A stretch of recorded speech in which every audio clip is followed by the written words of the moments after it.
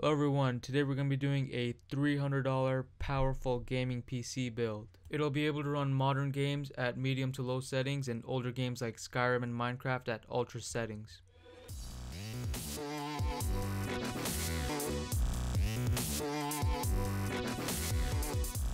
Our CPU is the Intel Pentium G3 It's got 2 cores, it runs at the fast speed of 3.2 GHz, and I like to use this CPU for my budget gaming PC builds because it is a $60 beast. It's got a great benchmark score and it's actually considered a high-end CPU, so it definitely won't be bottlenecking the system. And if you don't know, bottlenecking is essentially getting unbalanced parts. For example, if you pair a high-end GPU with a cheap CPU, that CPU won't let your GPU run at its fullest potential. It's like running with a little kid. You can only go as fast as a little kid goes. That's why it's important to use balanced parts. Now our motherboard is the MSI H81M E33. It's a good cheap motherboard. It supports a RAM speed of up to 1600. It has 2 USB 3.0 ports and it's cheap, and that's what we need for this build. So we can get a better GPU. We're going to be using this Corsair 4GB memory stick. Now we can only afford 4GB in our budget, and though this RAM stick only has a frequency of 1333, it has low latency and that makes up for it. And if you don't know, latency is the delay time. You want low delay time so your RAM runs faster. Also, high frequency is sort of a gimmick because a lot of RAMs with high frequency also have high latency, and as you can see, those two things sort of cancel out, giving you average speeded RAM. All in all, this is good RAM because it runs at a decent speed. It's got 4.5 stars on Amazon and a 4x score on Newegg, and it's cheap. Our GPU is the PowerColor AX6970. It has a 4x score on Newegg, uses the Radeon HD 6970, which is a great chipset. Now it's an old GPU, but it's a good GPU.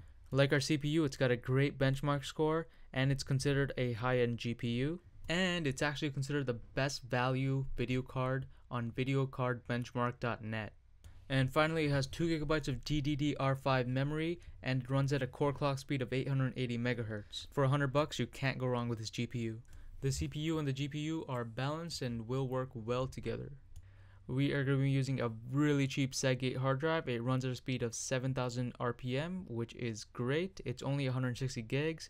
And it's $25, and that's gonna work well for our budget. You will probably need to upgrade the hard drive in the future because it's only 160 gigs, but we needed a cheap hard drive for the system, so we had to make the sacrifice. The case that we're going to be using is the Thermaltake VL8001W2Z. I basically just tried to find the cheapest case I could get that looked the nicest and had the best airflow, and was not disappointed because this one does look really nice and comes with an extra fan. So definitely a good case for $23.